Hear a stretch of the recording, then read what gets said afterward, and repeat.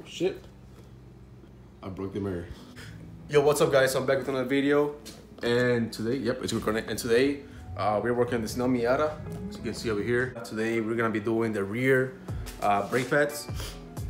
On the front I have stock brake pads, but I'm doing the rear since I already bought them a while ago. And I have Autocross on Sunday, the 22nd, and it's Monday right now, so I want to get the car ready. Yesterday I also went and put some tires on, as you can see right here. My two front tires, my RSRs, I already have the rear ones on, like for a couple months actually. But I put the front ones on, of course, because I was on this like all season tires, and I'm gonna be oversteering all the time at Autocross. Anyways, so we're gonna be working the car today, doing the rear brake pads. I got the tires on, and if you saw my previous video, I took the car to the track. I went to the drag strip, and I'm not gonna tell you how much I ran on the drag strip. I wasn't that mad of the time. It wasn't bad, but it wasn't that good. So if you guys want to see what time I got on the drag strip on the Turbo Miata, on 14 pound on a little Volvo Turbo, make sure to check the video. Alright, so I just finished filling up the tranny. It wasn't that empty, it barely took anything. It wasn't that bad, but still, I know that it's leaking out since it took some of the fluid. But now I'm just gonna get back to the brake pads. I'm just gonna start and taking out the wheels. They're already loose. Before I left it, I loosened all the wheels. So, and it should be pretty simple. This is not a how-to, so don't expect me to tell you every single step, but I might show some of it. It's just for fun, for people who have Miatas. Enjoy the fun of me working on the Miata, I guess. But yeah, so I'm about to take the wheel out and start taking I never done pads on a Miata, so it's gonna be fun. I'm guessing the same as any other car. It looks pretty straightforward. So let me start doing this side first, and then I'll get to the other side. Alright, so I have the one side done. You can see if you want to focus. Go here to the light, but yeah, they're pretty much done, as you can tell. They're completely all the way done. So good thing I actually changed these. It's not bad, but I'm usually taking the calipers from the bottom up. I mean from the top down. So you should take the bolt on the top, and then you let the caliper collapse down. And this one was the other way around. This was from the bottom, and it goes up, and then you take the cotter pin out. Anyways, pretty simple. My rotors are not that bad. They're pretty smooth, and they're a little bit worn out, but I know the HPS pads are probably gonna destroy this pretty quick once I go to the track. I don't know about the rear, but I know the front wheel. But I'll probably change it next time when I put my my front pads that are probably in a couple of weeks when I put them on. I might just change all 4 rotors just to have fresh brake pads and rotors. But yeah, this was pretty simple.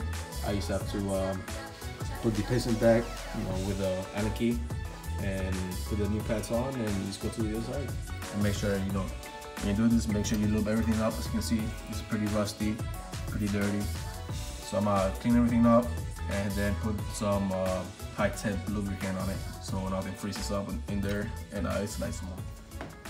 Done with this side. Now I just gotta take the tire off the side and do it real quick. Yeah, it's pretty dark over here. I have my headlamp, but that's one of the reasons I'm not recording the progress, because it's super dark in my garage. Even though I have it's pretty bright over here, but on the corner there's no light, so you cannot really see on the back of the garage neither. So I usually have my headlamp so I can see. But yeah, there's many videos of this process being done, and I bet they will be doing a way better job than me, the videos that are on YouTube. So if you want to learn how to do brakes, go to YouTube. It's pretty simple. I'll give you the rundown real quick. All right, this might be shitty, but anyway, so you have your caliper right here. There's a bolt in the back over here. This bolt. So all you have to do is take this bolt out, and there's a bolt. If you have a 1/6, there's a bolt. Not this one. Next over here, it's a bolt, and that's the bolt that for your parking brake. You have to undo the parking brake. Make sure that the parking brake is down on your car. Take that bolt out. It's gonna be an Allen key, and it's a T4. So you undo the little Allen key that's inside the bolt. Take it all the way down. What the Allen key do is release the piston, so the piston goes back inside, and you can all you do after you have this bottom bolt out, just basically just lift it up, take it out, and then put a lube on everything, put your brake pads in, and the same process again. And so after you put it in, make sure everything's tight, and then go to the bolts over here in the back, to the Allen key. Go turn the Allen key all the way until the wheel gets tight. When the wheel gets tight, go back 3/4 of a turn, and then make sure the wheel can turn. So it turns. It's a little hard because the other tire is on, but make sure it turns good and it's freely. If it rubs a little bit, it will go away. It's not really it's hard to turn with one hand, but anyways, yeah, so that's basically all you have to do to do the brake pads on this car. Pretty simple. All right, guys, so I'm doing this side, and this one to come out. So as I was looking at the brake pads from this side, and you can see, I'm gonna point the light somewhere right here. So as you can see over here,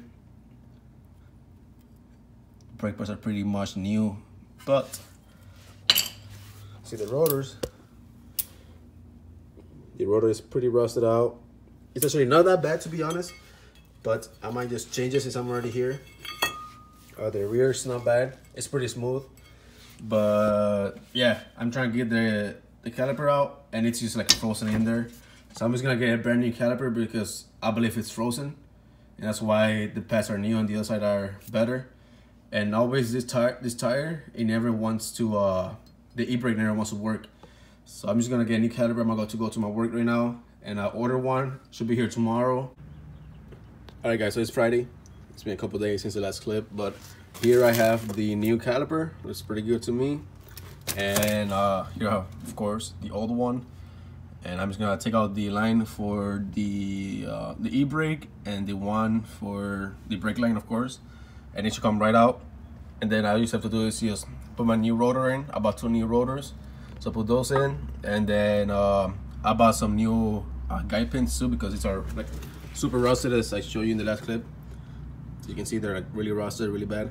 So I bought new ones, and hopefully everything goes smooth and I can do this. So I have like 30 minutes before I go back to work. I'm on break. If I don't finish it, I finish it back from after I get off work. It's pretty nice outside. It's like, I think it's like 50 degrees right now, 55. It's like summer for us right now in Illinois. It was snowing like yesterday, I think, or the day before. It snowed like half an inch, and today's like beautiful outside. So anyways, let me do this real quick. All right, so I just finished putting the caliper on. Pretty simple and straightforward. I put the new rotor on, as you can see. I bought 2 rotors to put the other side on too, but like this seems like unbelievable. But the freaking one of the holes don't match. Like they're both the same part number. Both rotors, I got it from the, you know, from events, and one of them literally doesn't go inside because the bolts don't match. Like it's a little bit off, so it doesn't let it go like slide in. So I have to go take it back and get a new one, and only have one for now. After the Autocross, I'll probably put the other one on. The other one is not in bad shape, so it doesn't really matter for now. But tonight we have a car meet, so I'm trying to do this real quick because I have to go get a haircut. I have to go to Sears, and I have to go and do a bunch of things before going to car meet. So that's it for this video, guys. I'm done here. My brother actually got his intake manifold. Let me show you real quick. All right, so this is my brother's JMF intake. So as you can see, it's pretty massive compared to my hand. The stock one, it's just like this big. So this is like at least 2 or 3 times as big as the stock one. So can't wait for him to put this on. And he also has a bunch of more parts ready to go on the car. But yeah, so as you can see, as you saw, the intake manifold's in, a bunch of other parts is in. So if you guys want to watch more of my car, my Miata, my brother's DSM, which is gonna go like for 650 horsepower, my lifted Miata, or my friends, my other like many friends Evos. Like I have like at least 6 friends with Evos. So make sure to click that subscribe button, and see you in the next one. Thanks for watching, guys.